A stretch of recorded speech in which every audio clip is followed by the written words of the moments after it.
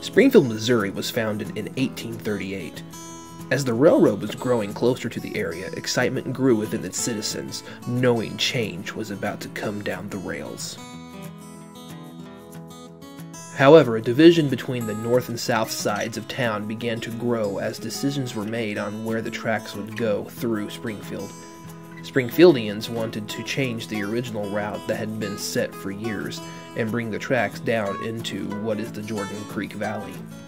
Sadly, they refused to come up with the additional $50,000 that could make this possible.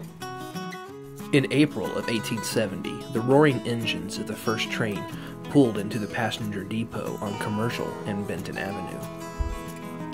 As crowds of travelers, new products, building materials, and dry goods pulled into the north side, it created economic growth. Well, a lot of advantages to it.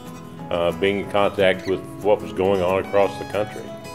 And it brought a lot of new goods here. It made Springfield more of a trade center. So it was very positive in that extent.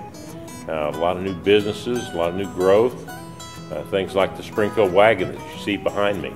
That industry developed here because it was capable of shipping wagons across the country. They talked about it being a crescent of different cities that were connected by the railroad.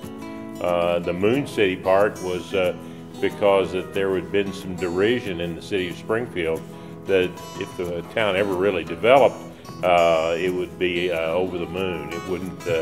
It was an impossibility. So once that term of derision, they kind of turned it around on the people that had used it because it did become very successful. In May of 1871, the city of North Springfield was born.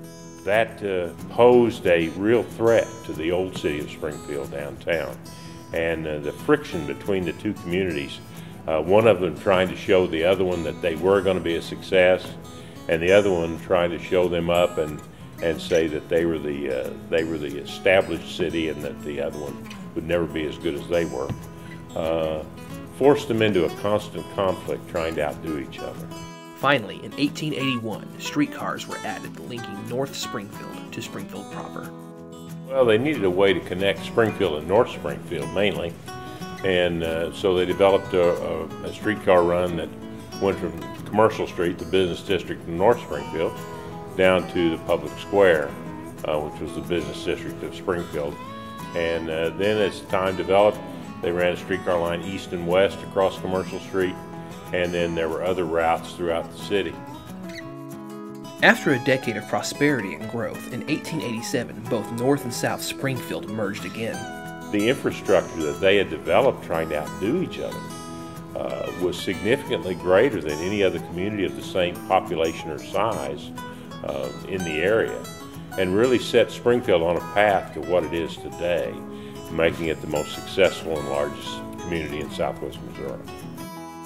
Today, Commercial Street is the heart of the north side of town and is currently in a renovation renaissance. The arts, culinary treats, and music are the lifeblood that continues to help it grow. If you walk down Commercial Street today, you are walking with history, as many of the buildings from Moon City's boom still stand, each of them with a story to tell.